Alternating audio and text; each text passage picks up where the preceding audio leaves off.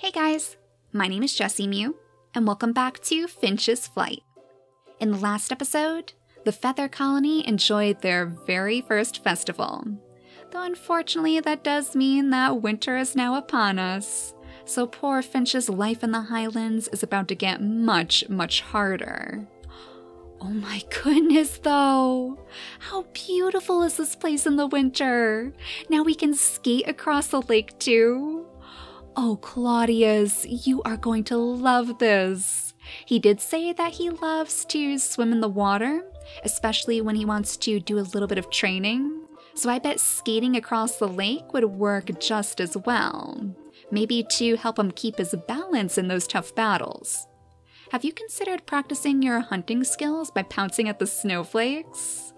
No, we haven't. But I mean, we might just do that right now. Claudius seems like just a big goofball to me.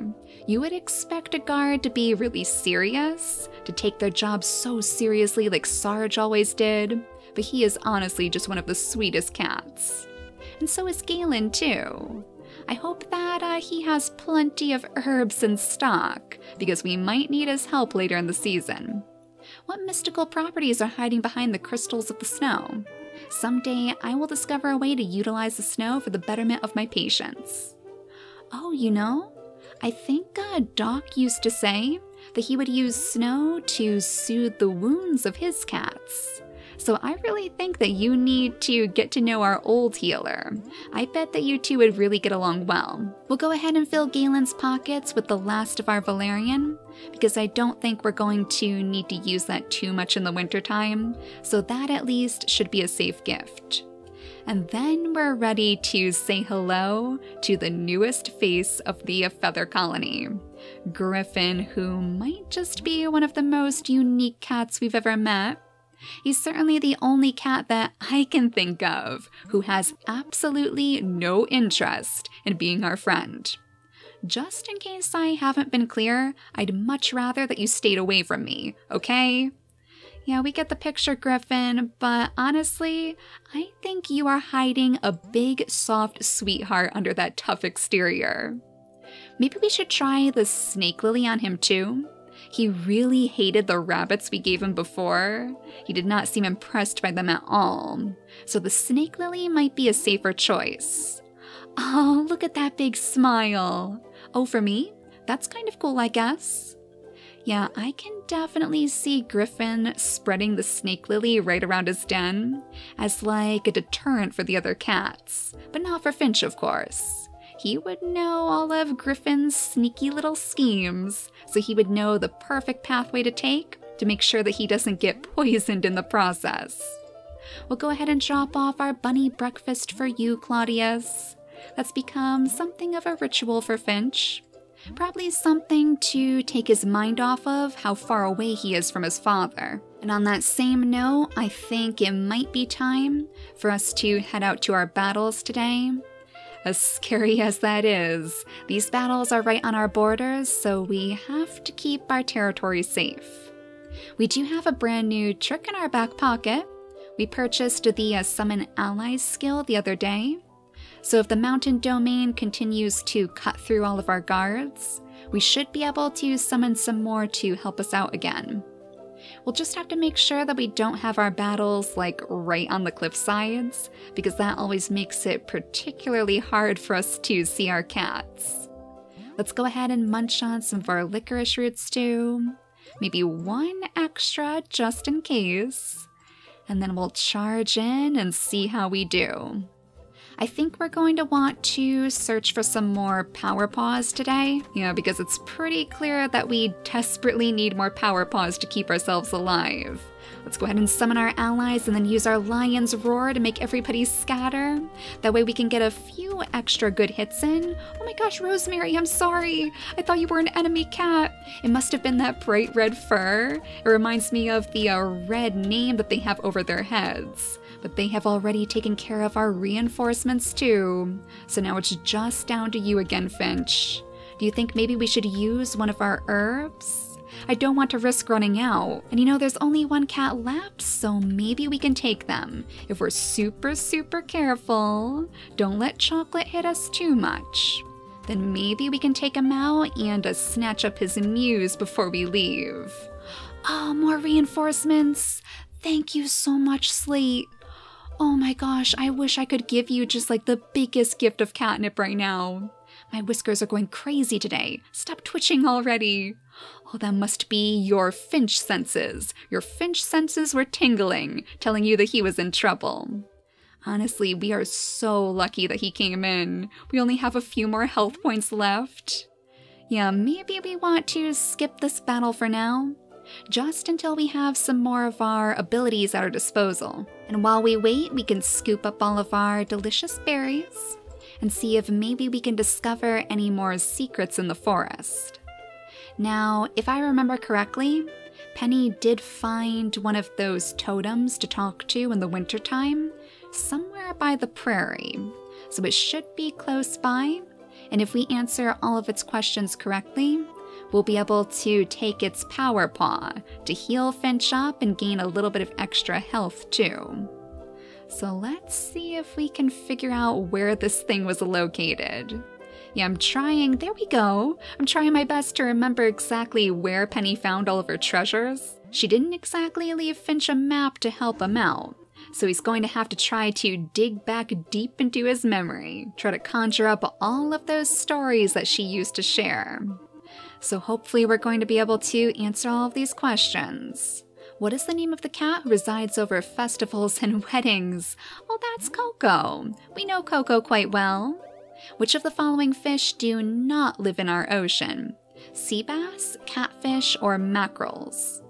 Well, I'm pretty sure it would be catfish because the catfish typically live in lakes, right? That is correct. Yeah, the lakes and the rivers. I've never actually seen a catfish in the game though, aside from the one that we bought from Coco. What does the herb Miracle do if you use it? Increases your colony's power in an area, gives you a speed boost, or heals you? Yeah, it definitely heals you. That's what we're lacking right now, in fact. That is correct. You answer wisely and justly. My treasure belongs to you now. Oh, excellent. So now with this, we should not only gain a little bit of extra vigor as our maximum health increases, but all of our health is going to be restored. So now you guys better watch out over here. As soon as our skills are ready, we are going to charge in and see if we can chase you out of the highlands. The other power paw that I know we can pick up is over by the walking trail, I believe. And if I remember correctly, that area isn't even taken over by the mountain domain right now. They've been spending so much time trying to chip away at the highlands that they've actually kind of let their guard down by the walking trail, the shady corner, and all of the land surrounding the forest colony. So now might actually be the safest time to try to scoop that up for ourselves. I just hope that we don't run into too many forest cats along the way, because this is also following pretty much in the footsteps of Penny. You know, it might actually be a good idea for us to bring more gifts to the forest colony too. That way, if we get to a high enough reputation, we won't have to worry about their guards at all. We learned that from Penny as well. When she got to know the Mystic Colony, she formed a bit of an alliance with Alyssa that allowed her to walk freely through their land. And if anybody is going to be on Finch's side, I feel like it would have to be the forest colony. His old home, the place where he was born. Surely Scout and Penny, at the very least, would be willing to lend him a hand in battle. I wonder if that also means that if we did get into one of those giant wars between multiple colonies, if our allies would help us rather than turn on us in the end. It is definitely something worth investigating, something we'll have to keep tucked in the back of our minds. But now we're at the canyon cliffs, so we're super, super close. We have the graveyard above us, and then directly next to that should be the walking trail that we're looking for. I haven't seen any more little rocks to crack open. Oh geez, but I did see that forest colony cat. Yeah, they know that we're sniffing around this territory. They know that we're looking for more power paws to use to our advantage. If only that was something that Penny could donate to. But Finch is all on his own this time. Oh no, it looks like this place isn't safe after all. We have some more cats coming up to chase Finch away from the walking trail. But maybe we can take them out. It's only 2 cats so far. We don't have our summon allies ability to help us. But if we play this very, very carefully, we might be able to get out unscathed. Yeah, I just don't want to use too many of our herbs because we have so few in our stores. And I want to save them for emergencies. And despite how quick ice seems to be, this is definitely not an emergency. So let's go ahead and follow the walking trail. And hopefully this will be enough to get us our next power paw. Oh no, do we have more reinforcements coming after us? Well, maybe we can finish our walk anyway. These guys do seem a little bit slow, so as long as they don't catch up to us. Oh boy, it looks like the forest colony is getting in on it too. Go after the mountain domain, okay? We're just trying to gather up power paws here. We're not looking for a fight. There we go, I think I did hear it spawn, and just in time too, because look how many mountain cats are out here. Oh my gosh, grab that power paw and run, Finch. You don't want to be involved in this battle. You definitely don't have enough reinforcements for that. Okay, let's have him warp directly back home. I think that's going to be far, far too long for him to walk, especially straight through enemy territory. Oh, Claudius would probably hate to hear about all of the risks that we just took. But I mean, it was all for good reason. Now we have at least 125 health points to work with, which is certainly better than what we were at before. And we didn't even use any of our herbs. We still have every last one inside our inventory. We even picked up some extra berries to share with you guys too. I wonder if any of our cats would enjoy berries as much as Finch does. Maybe not Claudius, because he really does prefer the bunnies, which probably means that the berries are not to his tastes. But I wonder if somebody like Galen would enjoy munching on the sweet berries too. We even have blueberries in our inventory right now, which would blend in very, very nicely with your lovely fur. So let's see what he thinks of the winter blueberries. Your actions are kind, thank you. Oh, cool. It wasn't his favorite. I still feel like he probably enjoys receiving herbs a bit more, but you can understand why. He needs to keep his supplies high as well. Nature adorns itself with beautiful snow. Perhaps that's why we also desire to adorn our homes with beautiful things. Imitating nature in a way. Maybe that was a little hint that he wants some decorations around his den. Well, we'll try our best, Galen. There's really not too much for us to pick up out in the wintertime, but if we happen to find anything special for you, we will do just that. And we'll have to go into the swamps again today to see if we can find some more snake lilies for Griffin. You really need to find another cat to befriend, because I'm not looking to make new friends. I'm here because there's a nice, comfortable den, and it's far away from my past life, okay? You got that? We've got it, Griffin, loud and clear. But we're still gonna go looking for some new gifts to bring you, because I just don't believe that you're as grumpy as you say. The snake lilies are some of the hardiest plants in the entire forest, so they should still be alive and well, even though the snow has already fallen. It does mean that we're going to have to walk straight into enemy territory yet again, so we'll just have to keep an eye to our backs as we wander down closer toward the Mystic Colony, toward the heart of their camp. If we're going to make this a ritual, we might want to consider getting on their good side too. I guess it all depends how many cats truly seem to enjoy these kinds of gifts. This probably reminds Finch of his sister in a way, because she loved the snake lily so much as well. She wasn't quite as standoffish as Griffin, but she was very, very shy. Maybe that's why he's so invested in getting to know Griffin better, because deep down he knows that he probably just needs somebody to keep him company. He's just too shy to say it himself. He tries to keep all of his feelings locked behind that tough mask. It does make me wonder what sorts of things must have gone on in his past for him to feel like he needs to push away every cat who wants to get to know him. But something tells me if we do befriend him enough, he would probably be willing to open up about that secret. Let's go ahead and munch on one of our crows, though. Something a little bit different. Not Finch's favorite snack, but he needs something particularly substantial. You know, I wonder if Griffin might like the crows too. The dark bird is often seen as another powerful omen, so maybe that would be yet another good way to keep cats away from his den. Setting out crow feathers, snake lilies, basically anything with that powerful message that might send cats running. I would love to see Galen try to interact with Griffin. Can you even imagine?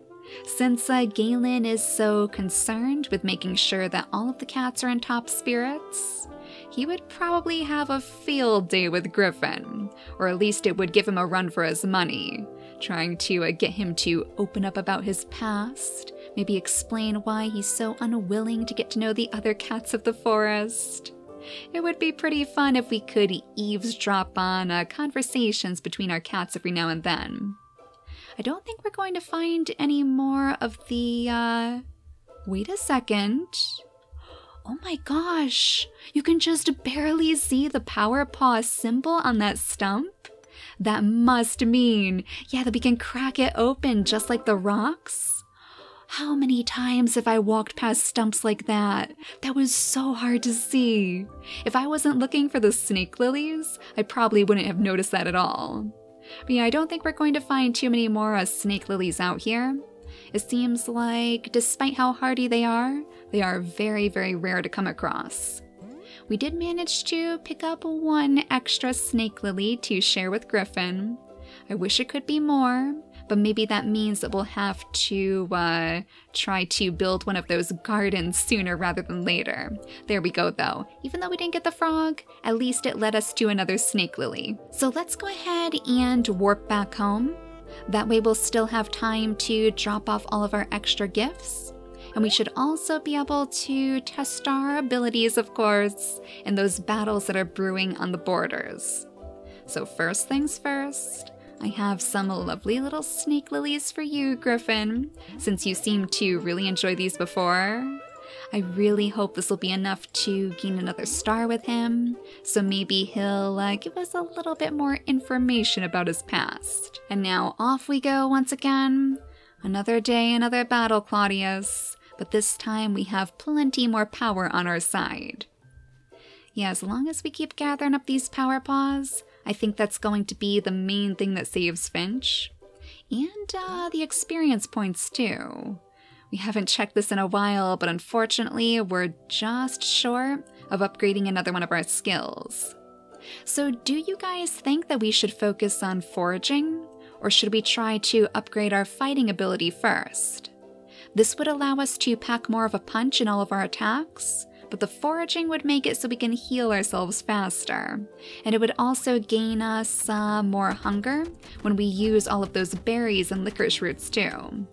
So it's a bit of a tricky decision to make, especially with so many cats out here. Oh my gosh! Let's try our best to take out as many as we can right now, while they're still a little bit scared. Unfortunately, we weren't able to do too much damage, but it looks like there's only 3 cats left. So we'll team up on Jones down in the corner. Oh no, but here come the reinforcements. Always at the worst of times. Where is Slate when you need him?